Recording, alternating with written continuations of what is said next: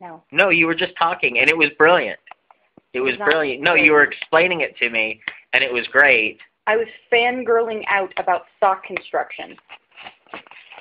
I was about a half a step away from a squee about Kat Bordy and how she's a genius. And you don't think the yarn harlot is funny. I didn't say I didn't think she was funny. I said I didn't like her delivery on the audiobook that I heard. You do not properly understand Okay. Stephanie Pearl-McPhee. I don't... Okay. Do I not understand the knit audiobook milieu? I mean, I don't... Really? Well, that's... I mean, I guess. I don't understand the genre. No, it's her voice. She's got that great voice, Okay, and she's got her little Canadianisms. Okay, I guess that's where we disagree. Yes. No, I guess got that's where we disagree. And when she says things that are so universally true to the obsessive knitter's soul, and it breaks your heart and makes you cry a little bit on the inside and giggle like a lunatic at the same time. I am holding her to the Sarah Vowell standard. Okay, not everybody can be lispy like Sarah Vowell. So, no, it has nothing to do with the list. But she is the Sarah Vowell of knitting. That's, okay. She is. Am I holding her to, in general, not just in the genre, in general, am I holding her to too high a bar to compare her to Sarah Vowell and Sarah Vowell's audiobooks? No, I think you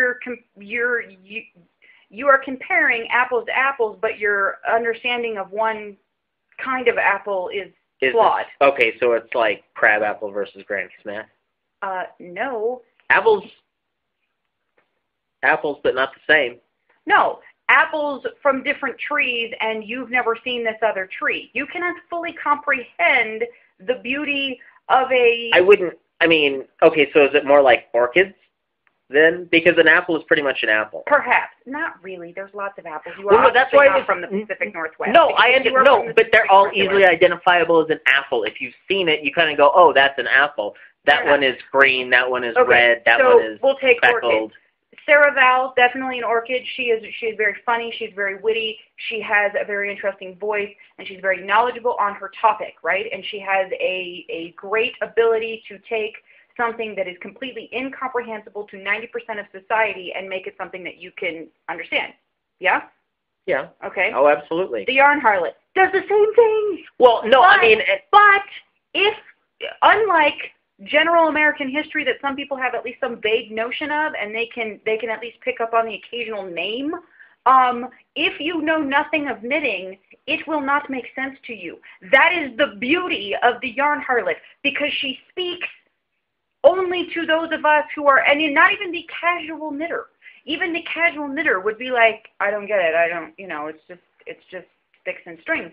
But this particular brand of crazy, it speaks to a certain part of us in the same way that Sarah Vowell speaks to a certain kind, this kind of crazy for history and politics and that sort of thing.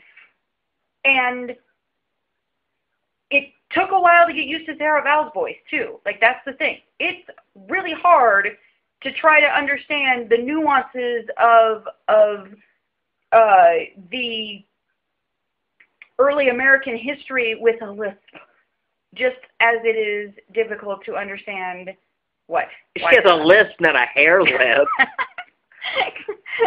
I mean, I'm sorry, but come on. Anyways, she did The Incredibles for the love of God, and she played a child, which is fine. But I mean, it's not like she was incomprehensible.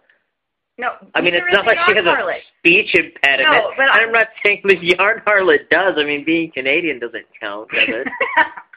Anyways, every knitter that I've ever met that is as into knitting as I am, that has listened to the yarn harlot, has been equally impressed with her audiobooks. Most people that I know prefer the audiobooks over the written books. While I really enjoy the written books as well and have often read them as well as listened to them, I much prefer to listen to the yarn harlot tell me all the funny things that she thinks while I'm doing the thing that we both love. I find that particularly wonderful. And fair enough. So, I mean, I guess that would be like studying history while you were listening to Sarah Vowell. which would be a little awkward and weird. It would be a little awkward and weird. But if you were, say, walking around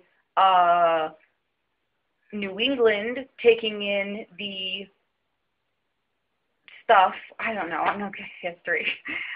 You're at Plymouth Rock and you're looking at plaques and shit, and you're listening to Sarah Vowell tell you why that's important. That would be kind of cool, right? Okay, fair enough. Absolutely. Okay. That would be fantastic. Yeah, so if Sarah Vowell did, like, a guided audio tour of, like, Boston, that is a tour I would go on.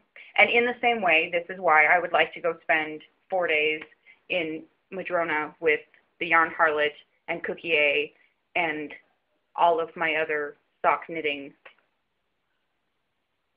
Zen masters.